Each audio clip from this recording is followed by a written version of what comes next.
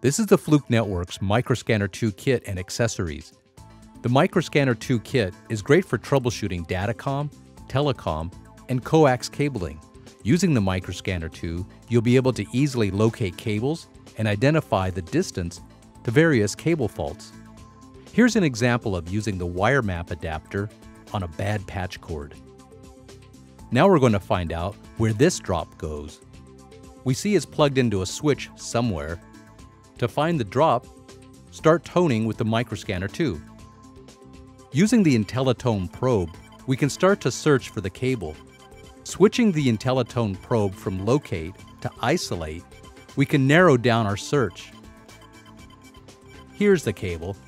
We can now check the wire map by just switching to cable map mode on the probe. We just located a cable plugged into an active switch without disrupting the network. Here's an example of a drop that's plugged into a PoE switch. The PoE is displayed, and the speeds that the switch is offering are shown at the top. The MicroScanner2 kit from Fluke Networks.